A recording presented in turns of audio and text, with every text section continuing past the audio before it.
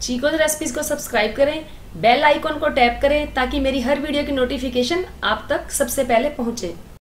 नमस्कार दोस्तों, हरे कृष्णा। मेरे इस चैनल पर आपका स्वागत है। आपने श्री कृष्ण की बांसुरी बजाते हुए प्रतिमा जरूर देखी होगी और मन में जिज्ञासा भी उत्पन्न होती होगी कि भगवान श्री कृष्ण को बांसुरी इतनी प्रिय क्यों है। बांसुरी आखिर थी कौन? अधिकतर लोग श्री कृष्ण और बांसुरी से जुड़े रहस्य के बारे में नहीं जानते। भगवान श्री कृष्ण की बांसुरी में जीवन का सार छिपा हुआ है।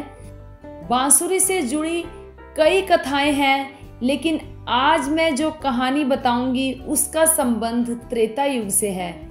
इस बारे में एक कथा सुनने को मिलती है।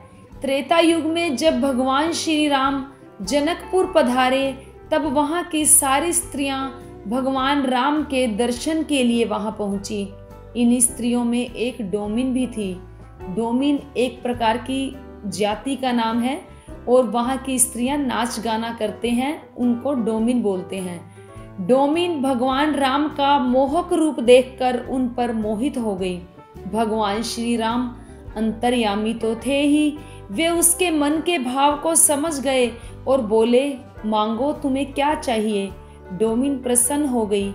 उसने कहा, मैं आपके दर्शन के लिए ही तप कर रही थी। आज मेरा तप सफल हुआ और आपके दर्शन हुए। अब आप मुझे माँ सीता के साथ अवध ले चले।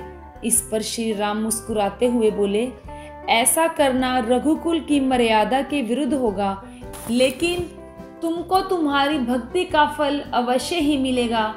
त्रेता में तो नहीं, लेकिन द्वापर युग में तुम्हें इसकी प्राप्ति होगी। मैं द्वापर युग में वासुदेव के यहाँ अवतार लूंगा, तब तुम बांस रूप में अवतार लोगी और मैं बांस की बांसुरी बनाकर सदैव अपने होठों से लगाकर रखूंगा। इस प्रकार भगवान ने मुरली को ही वाद्य के रूप में चुना और डोमिनी की कामना पूर्ण की। तो दोस्तों, ये थी बांसुरी के पूर्व जन्म की कहानी। आज के लिए इतना ही, फिर मिलते हैं। धन्यवाद। हरे कृष्णा।